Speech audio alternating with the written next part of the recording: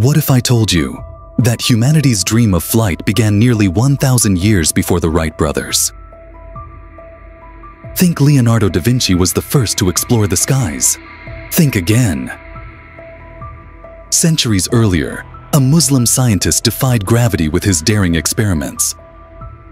But why is his name missing from the pages of history?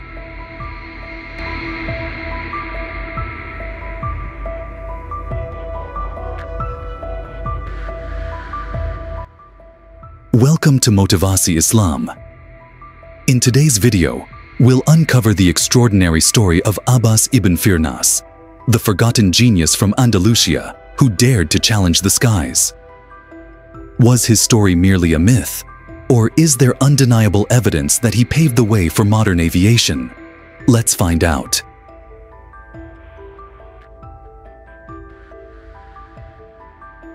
Abbas Abu al-Qasim bin Firnas ibn Wirdas al-Takurin, or simply Abbas ibn Firnas, was a 9th century polymath from Andalusia. Born in 810 CE in Ronda, Spain, he was known in the West as Armen Firman. Imagine a man who excelled in mathematics, astronomy, mechanics, and even music, a true Renaissance figure centuries before the Renaissance.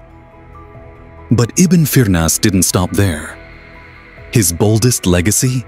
He dared to dream of flight.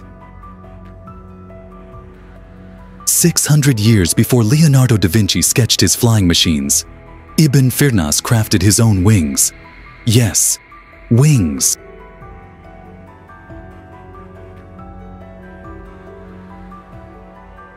It all began in 852 CE. According to Vibrant Andalusia by Ana Ruiz, Ibn Firnas leaped from a mosque minaret in Cordoba using a large cloak stiffened with wooden rods, essentially a prototype parachute. The attempt wasn't perfect. He suffered injuries upon landing. But did he give up? Absolutely not. Fast forward to 875 CE. At the age of 65, Ibn Firnas took his experiments to the next level. Using a contraption made of silk, wood, and bird feathers, he launched himself from a cliff. This wasn't just a spectacle, it was an early study in aerodynamics. He didn't fly like a bird, but he glided, a feat unheard of at the time. His discovery? Stability is crucial for controlled landings. He later realized his design lacked a tail, something critical for balance during descent. So, was he a failure? Far from it. Ibn Firnas's pioneering concepts of lift and flight stability laid the groundwork for generations of scientists. His notes and designs were translated into Latin and studied by European scholars, influencing minds like Leonardo da Vinci. Even the Wright brothers, often hailed as the fathers of modern flight, indirectly benefited from the foundations laid by this Muslim genius. But why isn't Ibn Firnas a household name? History, as they say, is often written by the victors. His contributions remain overshadowed, yet undeniable.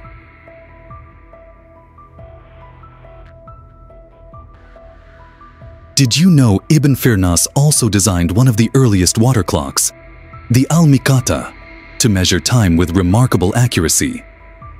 Or that he constructed a planetarium, the Al-Quba as-Samawiyya, which mimicked the movements of celestial bodies? And let's not forget his advances in optics and mechanical engineering. He even created a precursor to modern calculators.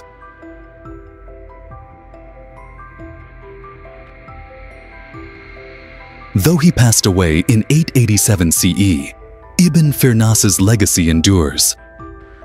A crater on the moon bears his name, as does the Ibn Firnas International Airport in Baghdad and a bridge in Cordoba. These are testaments to his indelible mark on history. Abbas Ibn Firnas teaches us a powerful lesson. Dreams demand courage, and failure is merely a stepping stone to success. His story is proof that the Islamic Golden Age was a time of unparalleled innovation.